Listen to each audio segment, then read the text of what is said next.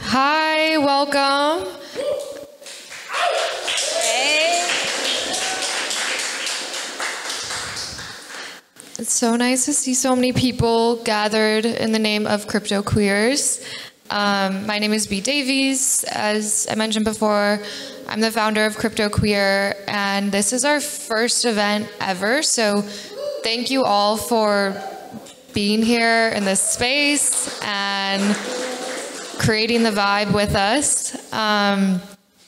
I've been in the crypto Web3 community for over a year now. I have two companies.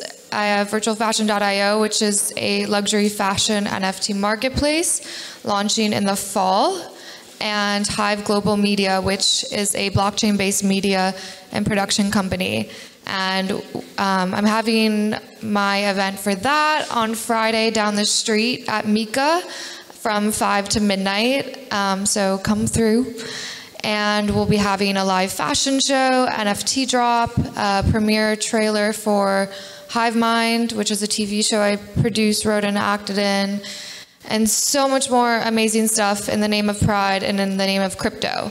And yeah, Crypto Queer is, you know, a new thing that we're figuring out, just trying to create space for y'all, opportunities to learn more about what you can do in Web3. And I have this one to thank for our first event, Keli Lucas, who can introduce themselves. Hey. Thank you. Thank you, Bee, for inviting me into Crypto Queers. I'm really excited to, you know, be a part of a community of people that are queer and also want to be a part of the future of art and expression and activism. So that's why I found what you did really important. Thank you, everybody that's here.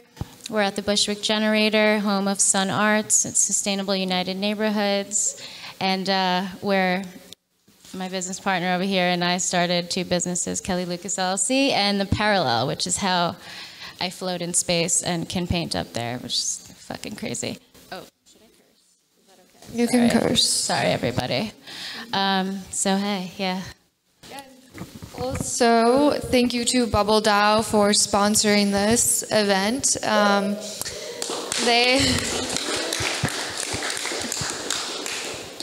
They're doing a lot of stuff to create inclusion in the community and also educate others. So they're the perfect sponsor. I don't know if anyone from your team wants to like quick do a little bit and tell us more about Bubble DAO. Yeah, come up.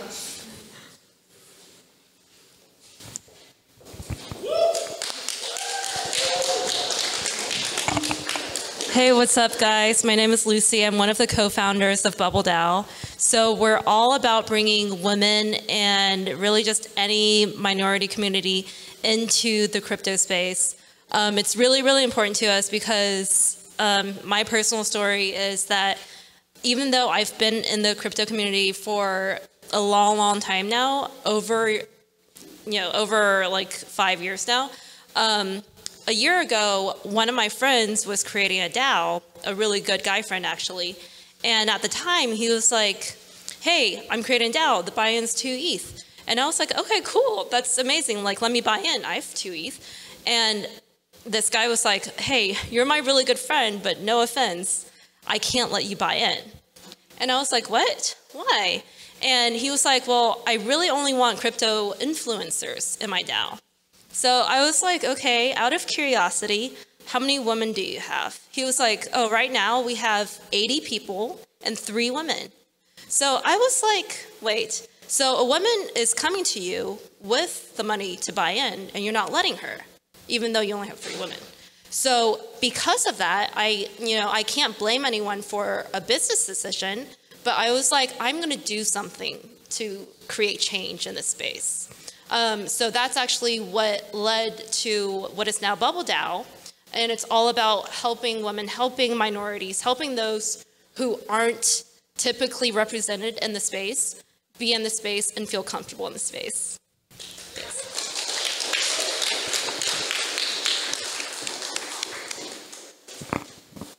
feel like everyone in this room might have, a story, not necessarily just like that, but a story about, if you're not a cis straight white male in crypto, you've experienced things a little bit differently. And, that's part of why I wanted to create this based off of my experiences. And a queer person in general, what we've always done is create community. So, of course, we should be in crypto, teaching them how communities should be. Because for me, crypto has always been a revolution. It's a way to create new it's a way to create new generational wealth, new power players, but we can't do that without educating our community and sharing the resources of others. So we really need allies. We cannot do this without our allies. So thank you for all the allies here tonight as well. Queerness is for everyone. It goes beyond just gender and sexuality. It's really a way of life. But enough about all of that. I'm on stage with some pretty amazing people who have their own stories to tell tonight. So thank you all for being here. We have Tiffany Stewart. We have Kristina Tubera.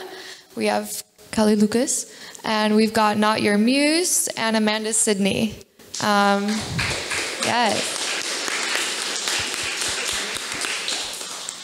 So starting with Tiffany, if you want to give everyone a little intro about yourself, what you do in this space, and we'll go from there. Yeah, definitely. Hey everyone, my name is Tiffany. I've worked in crypto for the past 3.5 years. I'm the head of design at a blockchain called Stellar, which has been established around since I want to say 2014. My main focus is on crypto wallets, cross-border remittances, kind of all of the not sexy but very practical things that crypto and blockchain is capable of, and that's kind of what I focus on every day.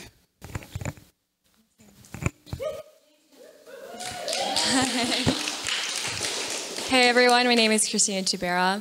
I worked in traditional finance as a software engineer and sales and trader.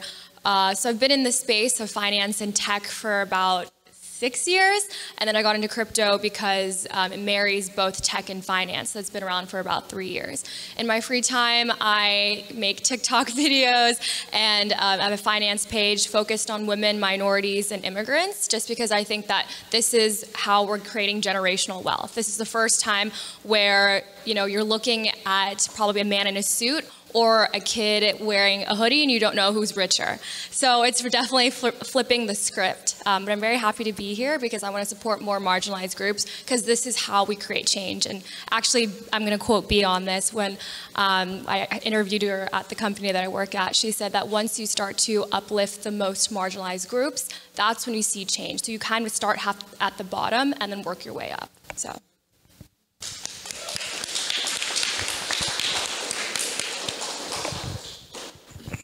Hi, I'm Muse. My background is in fine art for the past 10 years. So I'm a painter, a gallery artist.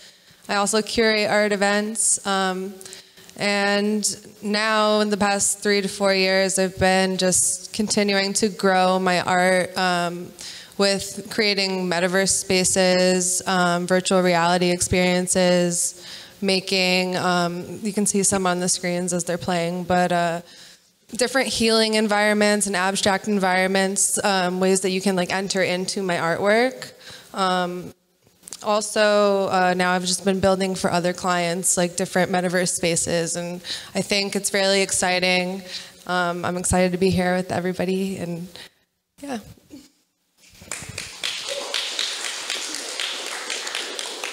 Hey everyone, my name is Sidney. I'm a fine artist, as well as I work in TV and film production. I have a master's in television, and I've taught at the university level in video production classes, as well as media history classes.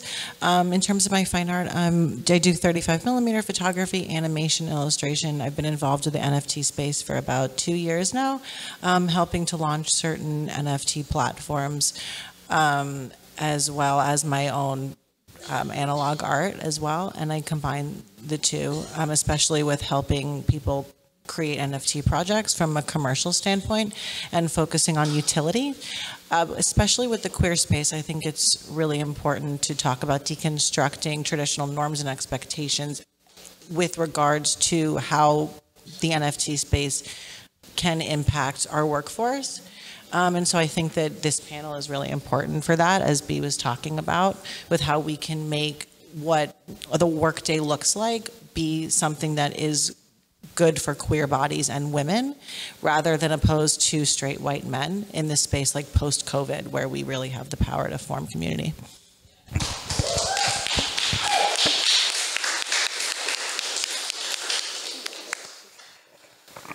All right. Well, going off that, another thing I wanted to talk about, since this is called Qrypto Queer, is identity. However you define it, queer being the most obvious on this panel, but in how that impacts your experience in the space, and maybe is why you do what you do, or, you know, feel free to tell any stories too. I want to create a safe space for that, because so often we'll experience, whether it be a microaggression or, you know, is macroaggression a thing? That should be a thing. I think it's a thing.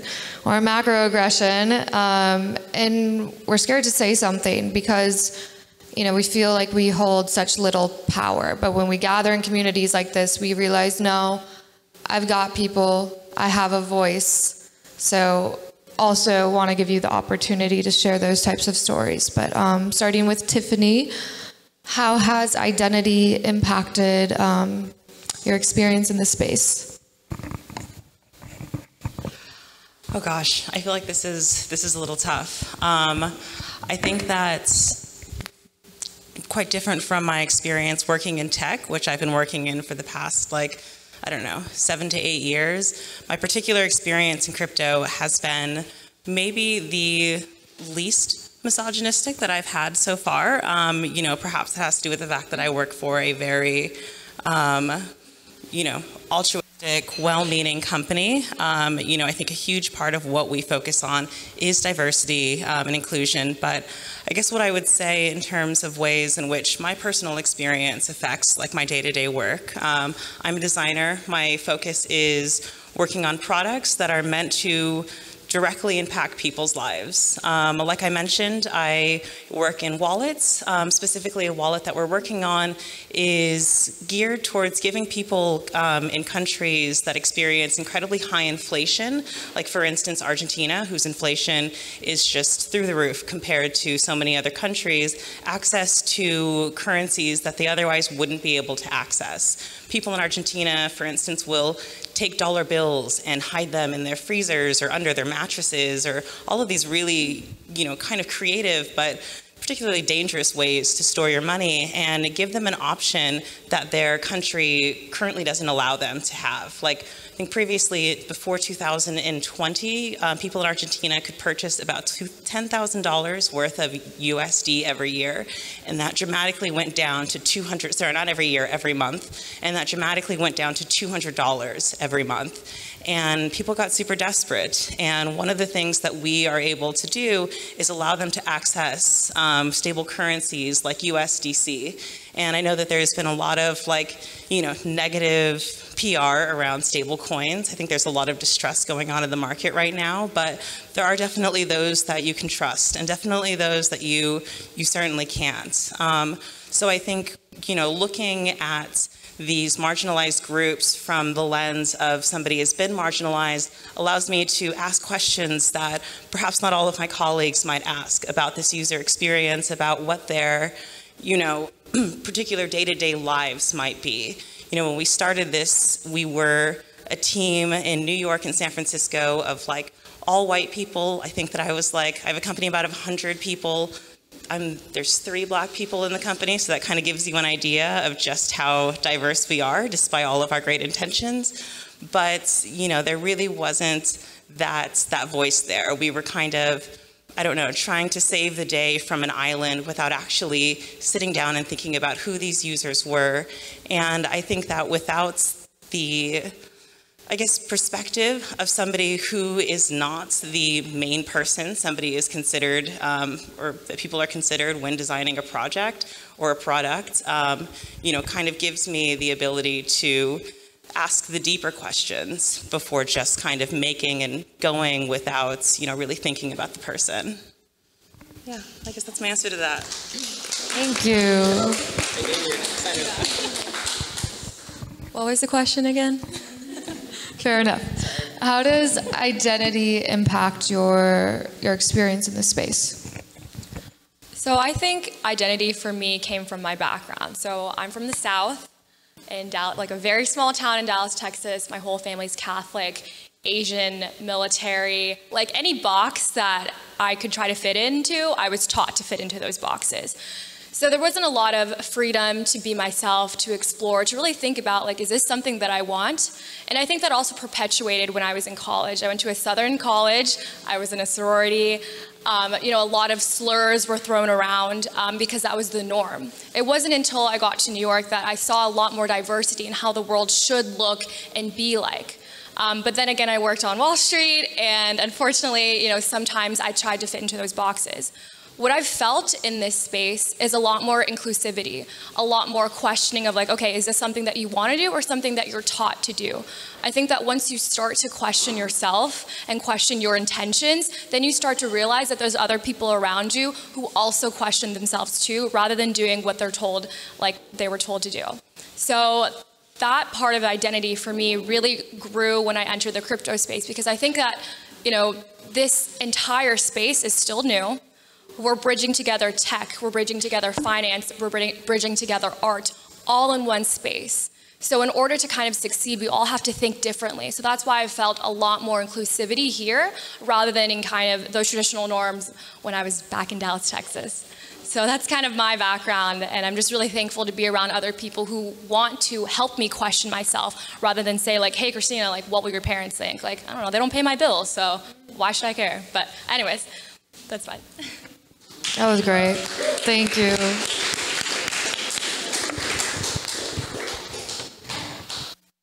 So, I went to Kristina. I feel like I come from kind of a background that I just sort of felt like, okay, there's cookie cutter. I'm supposed to be a type of person that just sits back and like plays a specific role.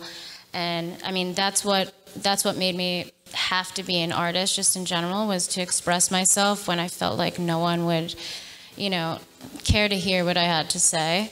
Probably why I say hear me out so much, but yeah, I feel yeah, no, subconsciously that's definitely a thing. But yeah, so from a background of misogyny and just kind of, you know, other people dictating who you should be, I feel like as an artist, and now as an artist that can, you know, use their physical artwork as activism and push it even further with, you know, cryptocurrency and creating NFTs that when they sell, they could fundraise for a charity of a cause that I believe in and that I definitely want to help out. I just always found it so helpful, and it's beautiful and it's empowering. So, yeah. Yeah, we've got some of your pieces up here. Yeah, we There's do. like a big one right here that I'm in. Yeah, does anybody know who this is in this portrait?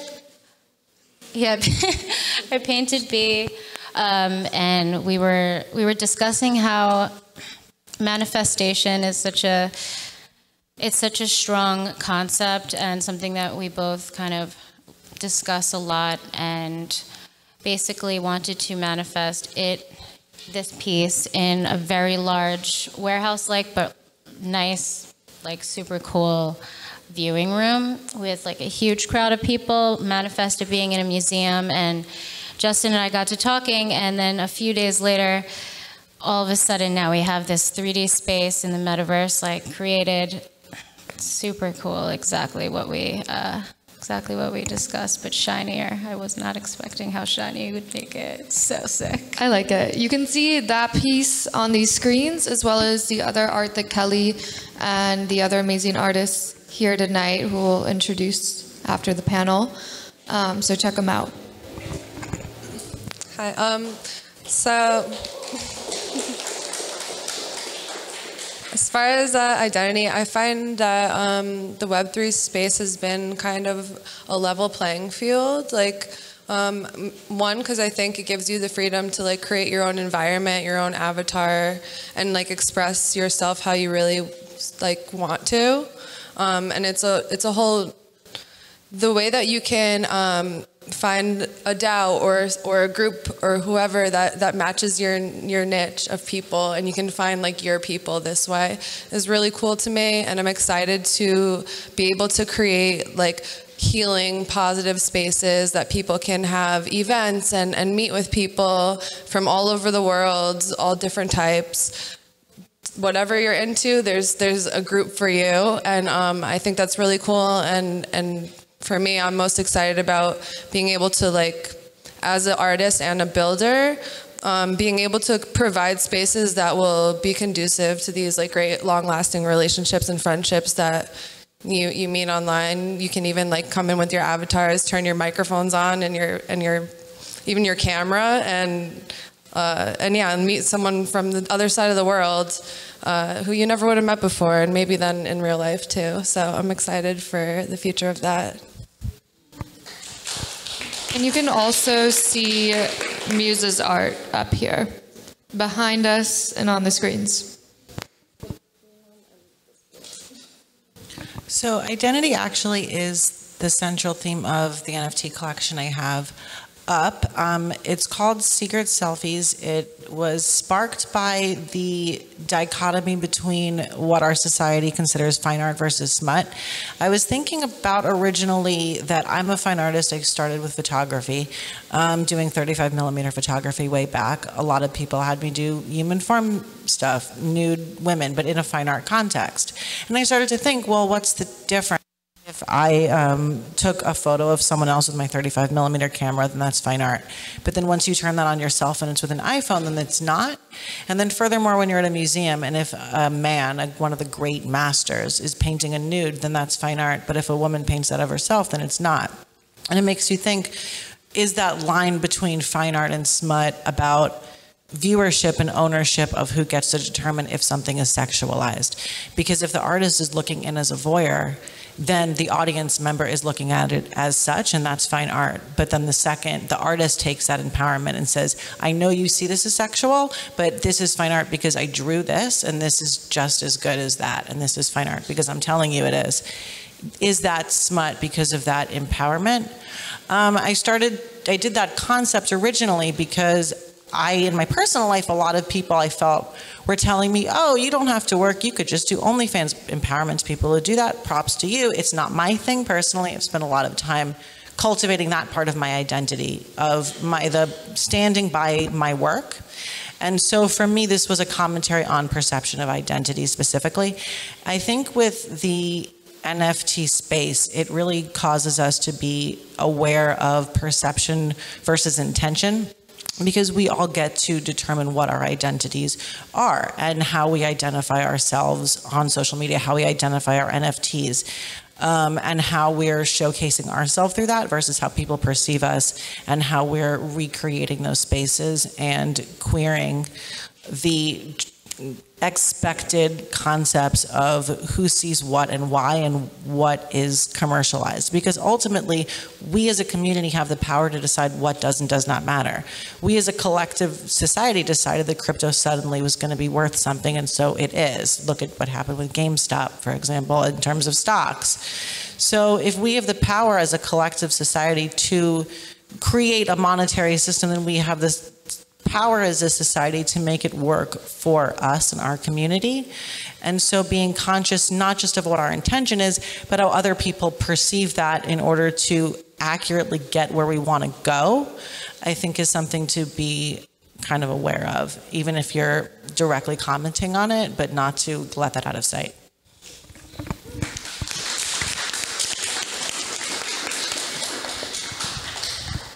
Yes, to all of these responses. Thank you all for sharing your perspective on that. I wanted to quick open it up to the audience if y'all have any questions or wanted to share your view on how identity has impacted your experience in this space. Here's a mic in case. Does anyone want to talk? Yeah. I didn't have a question and then it suddenly came to me.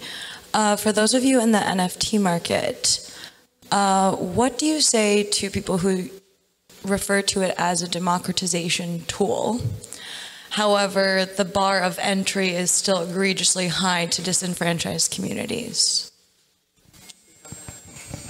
So I think the most important part of the answer to that is something I was just thinking about, which is net neutrality, and the importance of net neutrality for anyone who doesn't know what net neutrality is. Just as a brief overview, basically right now when you have an open internet, think about the way cable packages used to be with television, that you would buy certain channels. Well, corporations would love if we could buy certain website packages in the same way, which means that disenfranchised communities and poorer communities won't have access to the same information. And so the most important part of what you're talking about is making sure that net neutrality stays in place. It did go to the Supreme Court. John Oliver many years ago had a really great segment on it. If you just literally Google, not right now, John Oliver net neutrality, watch it, take the time, he explains all of it. And I think, to go to your question, I think maintaining the ethos of that and is really important, because if we look at systems of entertainment and systems of communication and systems of media, they go from being open to being closed. The radio originally was started as an open tool for farmers to talk to each other about the weather. And that became closed over time with channels. Same with television, same with film. Look at what happened with OTT systems with Hulu. It started that there were so many, remember? And now there's just a few, and they get smaller and smaller and smaller. And so while the crypto space is really big and open right now, that's just right now.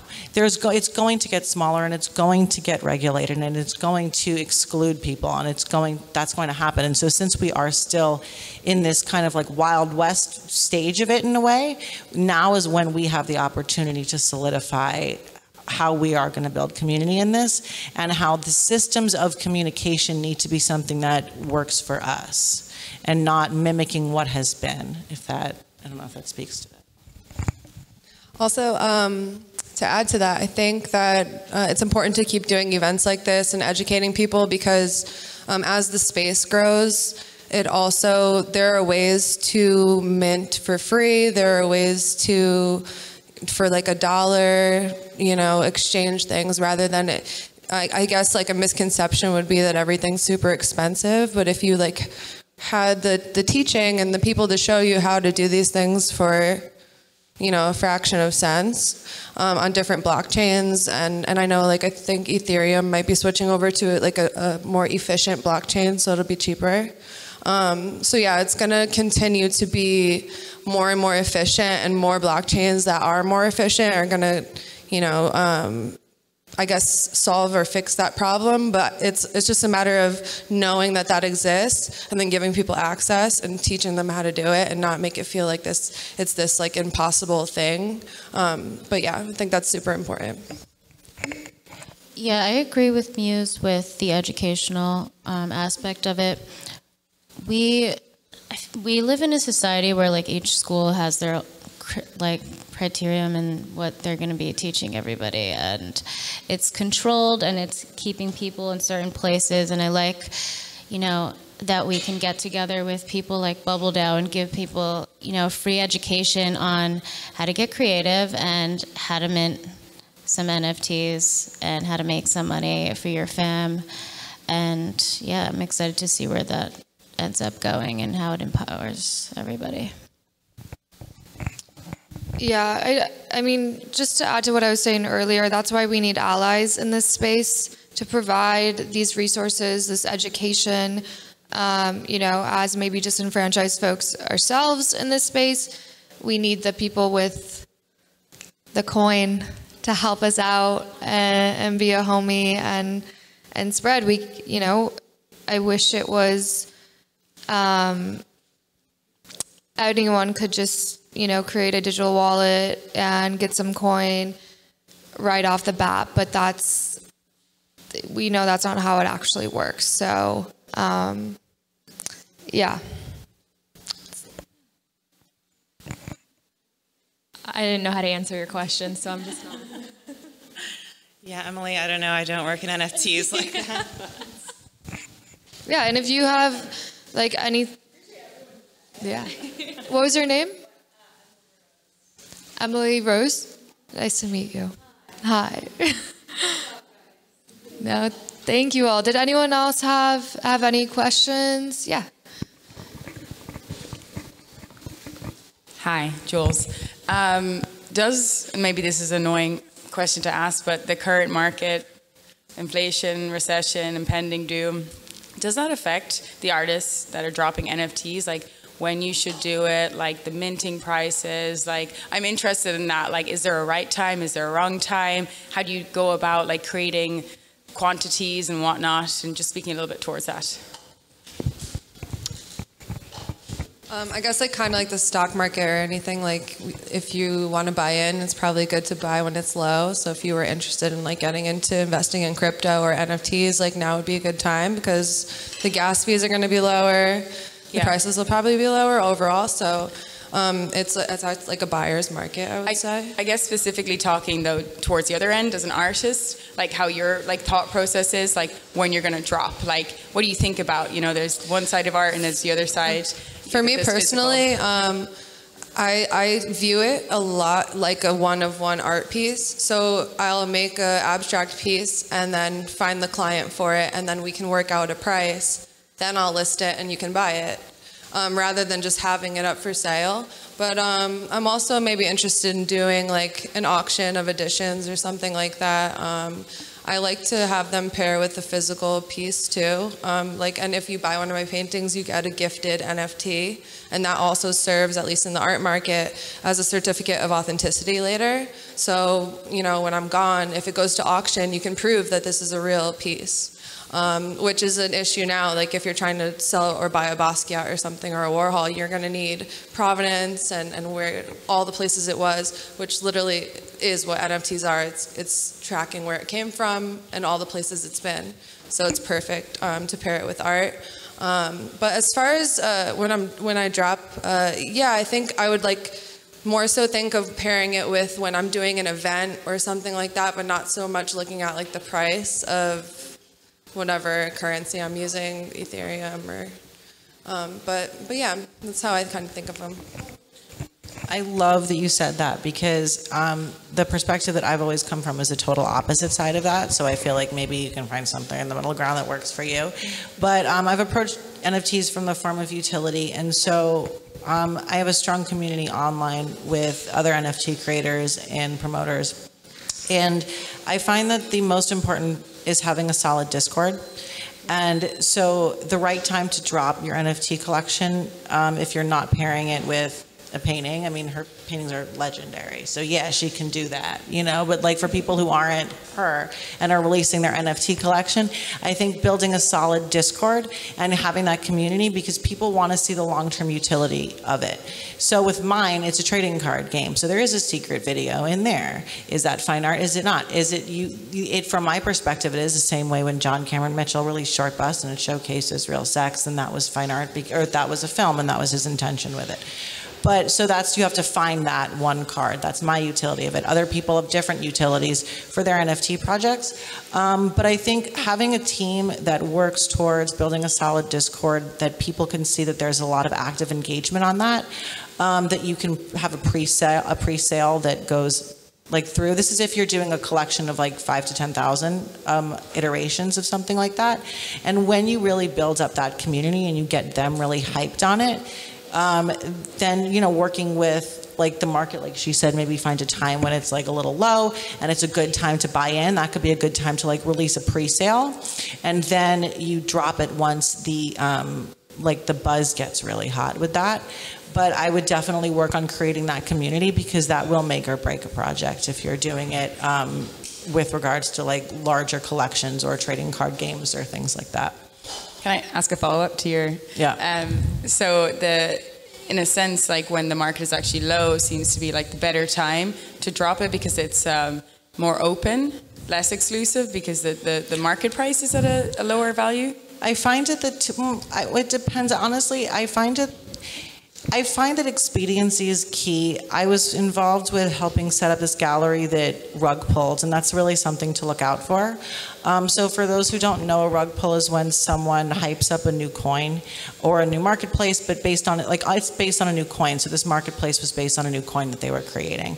And they get people hyped up, they build an active Discord, an active Telegram, and then the holder pulls out and everyone loses their money and they just ghost. And because this is the internet, you know, there's no regulations. You have to remember that a lot of the things that caused the Great Depression are being kind of replicated in the crypto space. So we have to like look a little bit with these rug pulls. You have to really do your research. And that's why people want to see that. So I found like with that gallery, when the prices got low, it was hard to get people to stay in the community because they became a little bit wary of it. They got unsure. They wanted to know like how long it was going to take. So I found with things like that, it was the kind of thing that it went higher, people were more like, oh my God, I need to like buy this now so that I can trade it and then I can make money on it and keep growing. So I think I found that with collections like that the better the market is, the more quick people are to buy into it. I feel like it's kind of like a bandwagon effect, though, because truthfully, if I'm an investor, I would want to buy low because then if it only cost you $1,000, but then ETH goes back up to 4K, now you just turned your 1,000 into 4,000 without doing anything. So it's much better to buy low, in my opinion. But again, like, I guess like just psychologically, people are like, oh, it's going up, it's getting hot now, I need to buy one because I need to like get on this train before it leaves type of thing. But like you kind of want to get on it before then. But yeah. Definitely, I agree with that. I've experienced that when the prices go low on Ethereum, then everyone's using it at the same time to mint, and then gas fees go up. So it's a good time to buy, but not the best time to mint, in my opinion. Yeah. That answer your questions? Awesome. Does anyone else have a question or something they want to say? Yes. Justin, can you?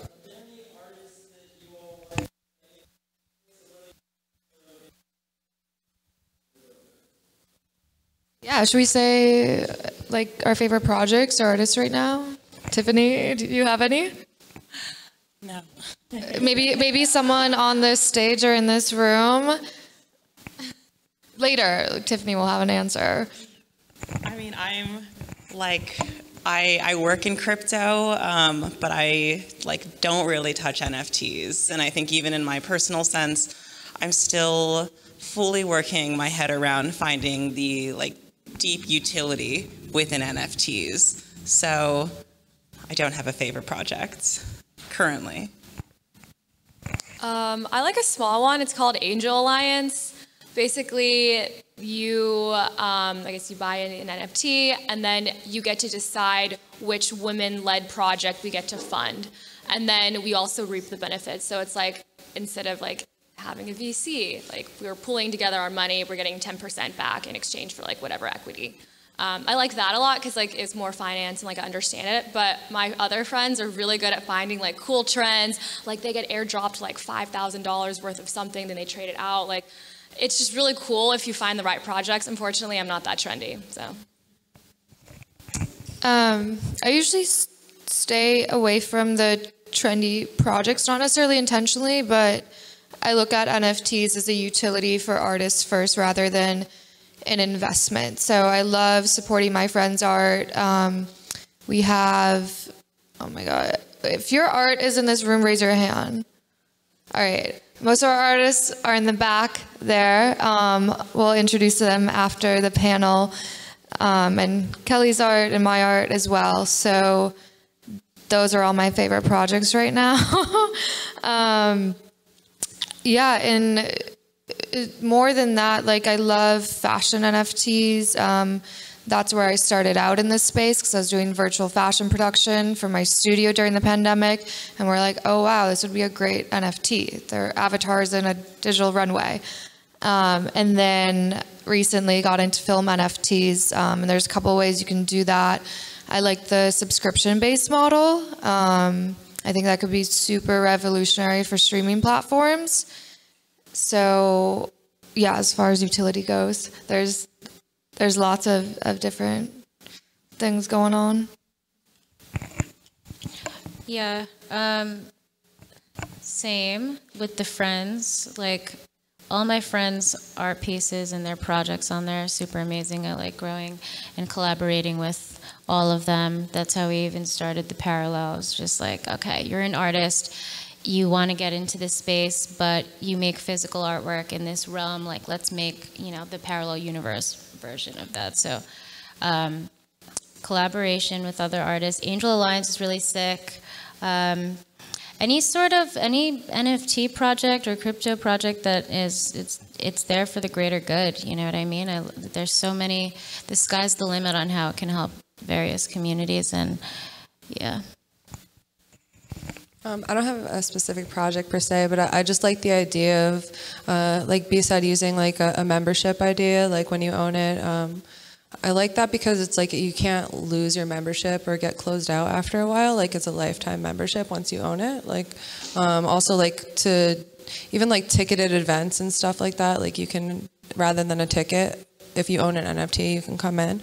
I like those kind of ideas because it's like branching the art with the attendance and then also like longevity. Like your account's not gonna. You don't have to pay every month. Like you have a lifetime membership now. I think that's a cool concept. But yeah. So I don't have a particular NFT project that I'm super crazy about right now, but what I really love is actually what you do with the metaverse space. And I think that what Muse is doing is going to be the most important part of the NFT space moving forward. And that specifically is what I think is the most exciting, as well as music and where music will go with that, with regards to individual tracks being sold as NFTs and the way that visual artists can integrate with album art and animated music videos and things of that nature, and turning that into the NFT space, as well as the future of advertising agencies and how that will go with NFT and crypto specific web-based ad agencies for digital creative solutions. And so I'm really more interested in where it's going with that aspect of it from the media commercial space. If you want to.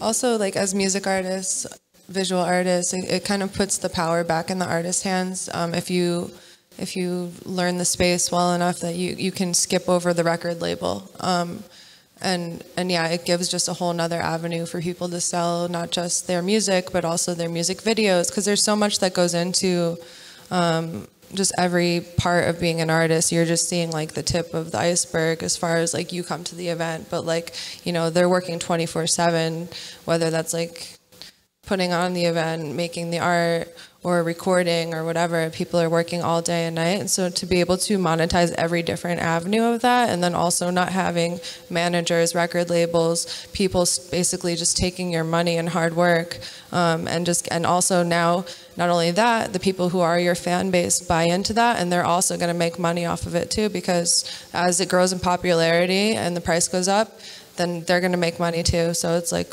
what a better way to return the love to your fan base, right? So that's an exciting thing for me. And then also building the spaces, the metaverse locations. It's not just art spaces, but like right now, for instance, I'm building an accounting office for someone. I'm also like going to be building like a jewelry showroom for another company. So it's a bunch of different ways that you can use this. Like I was talking to even a realtor the other day about like basically building out units so that people who are abroad or whatever can view a bunch of different properties at once and then fly out to actually see the ones that they like best. Like there's a million different ways that you can use it. In the accounting office, we're going to have like a big rooftop with that you can DJ and have parties and stuff, and your avatars can all attend. You can either attend on your phone, on your computer, or if you have a VR headset, you can attend that way too. And it's a great way to meet new people. I know Bubble DAO, they do like some dating events and stuff, so it's like a safe way to go on a date and not like be in the room with a new person, but like get to know them. So yeah, it's so many exciting ways that you can use this. So I'm excited to see what the future brings. I want to add that you touched upon how it kind of brings the power back to the artists that are usually their business is run by their management and stuff. If anybody in here is an artist with a gallery and your gallery wants to mint your NFTs for you, no, don't do it, because you get stuck in a place where you're not in control of it. And I personally have some pieces up that are frozen in time because the gallery never finished doing it and canceled an event, and they're literally up there and I have like no control over it. So look at this as taking your power back and take it seriously. Yes, take your power back.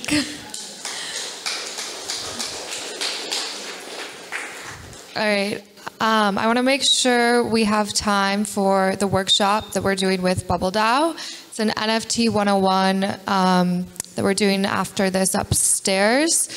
And we're going to talk how to create a digital wallet, buy some crypto, create an account on OpenSea, mint your art. We can do live minting. So if you brought your laptop, like you can mint your stuff today.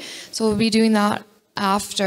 And then after that, we're going to have little Kiki, our DJ, Lala Menthol, right here, is amazing, and it's going to provide some music for you. Again, we have drinks by SONO 1420. Meow. Love you guys. And ramen.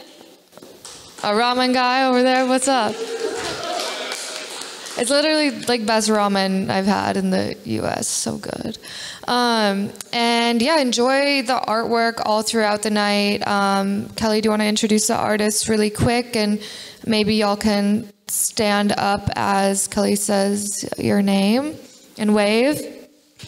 So you guys have just met. Muse is one of the artists with physical work in the room. Amanda has physical work in the room under the artist name Cherries.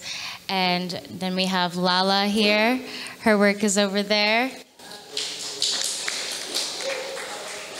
Meikia's work is over here. And we have... Y'all, just get up here real quick so we can see your faces. Lala, everyone. And MC. MC, the wavy, beautiful blonde hair. And we also have some artwork by my friend Sarah, Sarah Zach. She's in Berlin right now, but she wanted to make it over. She has some NFTs up. You can see it on the screens, and we have some physical prints out in the space as well.